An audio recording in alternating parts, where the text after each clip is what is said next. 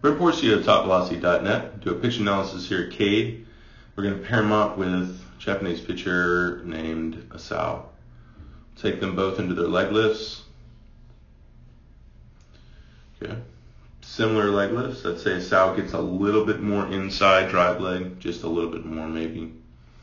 Coming out of leg lift, Asao really takes that momentum forward and down at the same rate. So if you watch coming out of leg lift, if I drew a line right here, he comes down pretty aggressive down that line and keeps that extended lift leg and stays closed pretty hard. If we take Cade out, Cade doesn't, he comes down, but the force vector is the issue. He's coming down in too much just flexion and not linear enough towards the target.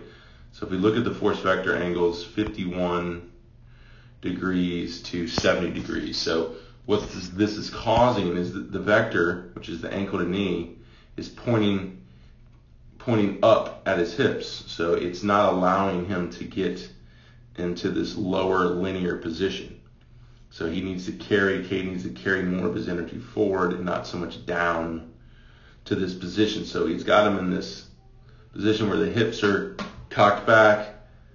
The direction of the front hip is shooting somewhere up as opposed to Sao is shooting somewhere more linear, and the force vector is more linear. So when he goes to open and drive back leg, which he does perfectly last minute, you see it opens up into that long stride, and you can see Cade, he's in a position here where he can't really drive, so you see him opening front foot. You don't see the back leg really driving the hips through like we see here with the Sao with this really great open hip position. So that force vector angle, that 20-degree difference, was huge for Sao to get his hips more open, more ground force power towards the target. Cade here hitting front foot, and the hips aren't as open. We see, we can see the pocket of Asao's pants, that the pocket of Cade's pants is more back towards, say, shortstop. Also, too, Asao, even more in the close shoulder orientation, you can see slight opening here from Cade. So it just did a better job of optimizing hip to shoulder separation for Asao. And then from there, Cade's doing a good job with these mechanics. That's just a key issue that wasn't done well enough to really get a more optimal result. So Cade then goes into shoulder rotation, and then you're going to see kind of those angles showing back up again. Look at this, somewhere around 45, and then Cade somewhere around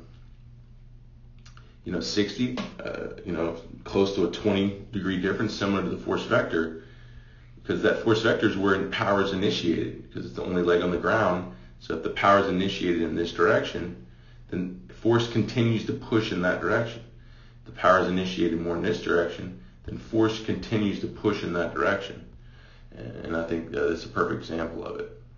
But Cade does a great job getting front leg extended in pitch release. Very similar release, but once again, you're going to see a big angle difference here at the end. So similar, it looks like it was improving a little bit more for Cade, but not enough to be the similar linear perspective, the linear drive, the linear power generation that Asao is doing so well to really transfer all of his energy in his body directly, perfectly, precisely towards the target.